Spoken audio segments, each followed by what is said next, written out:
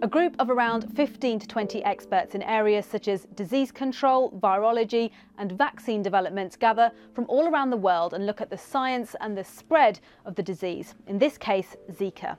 They'll advise the Director General of the WHO whether this is just a concern for a particular country or region, or whether it has significant implications for other parts of the world, making it a possible global emergency. The last time an international public health emergency was declared was during the Ebola outbreak.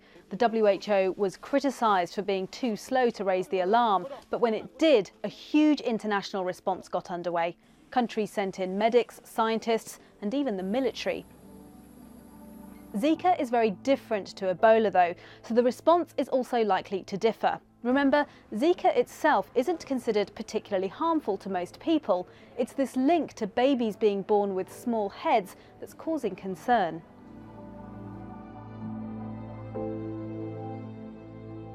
It's impossible to predict what advice the experts will come up with, but they can make temporary recommendations, such as advise on travel to affected countries, on surveillance, so how to find new infections quickly, and how best to treat people.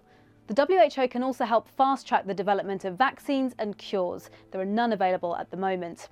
The recommendations could also be about avoiding panic and advising against countries taking inappropriate and unnecessary measures.